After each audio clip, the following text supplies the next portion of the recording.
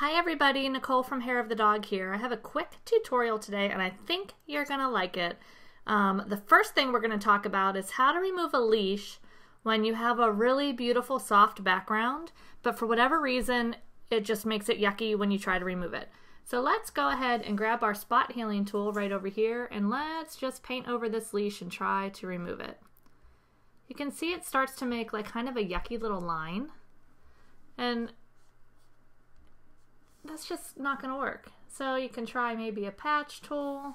Whenever you have a gradient like this, it often, well, that's not bad, but it's still not great. Look at that. Whenever you have a gradient like that, it becomes really, really challenging for Photoshop to figure out how it should be. So I have a little trick. We're going to do Command J to duplicate a new layer. We're going to come over here to our clone stamp and we are going to make a giant soft clone stamp. We're going to come right over here, we're going to click Option to pull our sample from right here, and we're going to come right here, we're just going to go ahead and paint in that area. Grab another sample from here. And it's okay that we're going over the dog's head right here.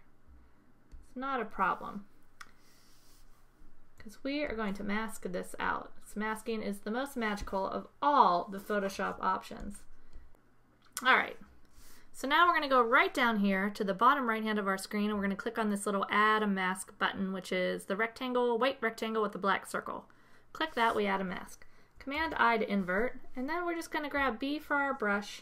We're going to make it nice and big. Right now, since I inverted the mask, you can see that it's all black right here. So I want to make sure that I'm going to paint with white. And then I'm just going to go on here. Oh, my brush is hard. Let's change that.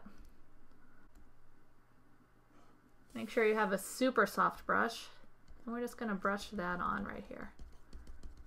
You can see that just gets rid right there of any of those yucky lines. Now you can see with the clone stamp did do a funny little line right up here, right up there, but we can go ahead and fix that pretty easily. So we will Command Option Shift E, and what that does is it creates a new layer of all the layers underneath while preserving this layer mask. So I didn't just flatten it. If I need to go back and change anything, I still have this layer mask access. So I use that a lot. Command Option Shift E makes a new layer that is basically a smushed up flattened layer of all of the layers underneath.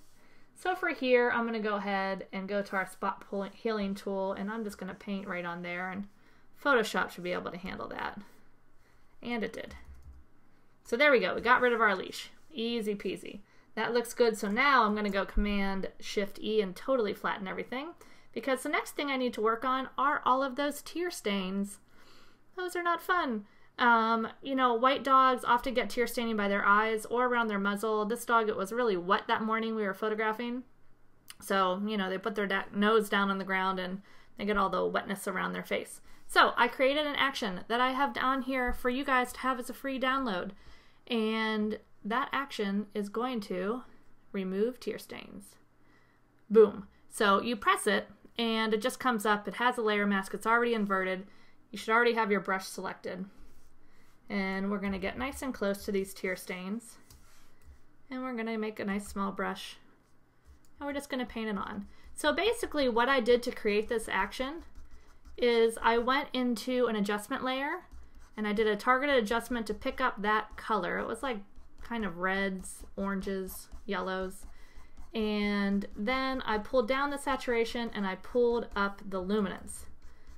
So the challenge is you're still going to have a little bit of dark streaks, but you're going to be able to take the color out. And this is a little heavy, so I'm going to come back and pull the opacity off in a second. I just want to paint it on to all the areas that I want to paint it on. If you have just a couple really heavy streaks around a muzzle, sometimes you can just use the spot healing tool and get rid of those hairs. Sometimes, like in this case, there's just too many. Then right down here in its ears, we're going to brush that. Get rid of that orange. And zoom out a little bit. We've got some more orange over here. Now this dog did have a little bit of orange in his ears, so we're going to leave that. But if that was kind of staining, you can pull that off as well. So there's before and after. You can see you can pull it out from around their eyes really easily too. And get rid of some of that red.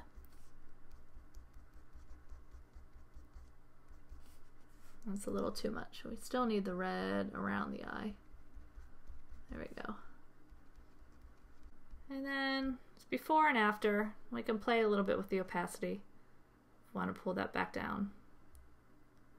Sometimes it doesn't look right at 100%, but I'm going to go right here about 60. We'll zoom out. Before and after. You can see it just takes away some of that redness. Hope you guys find that helpful, and check out hairofthedogblog.com for more pet photography tips.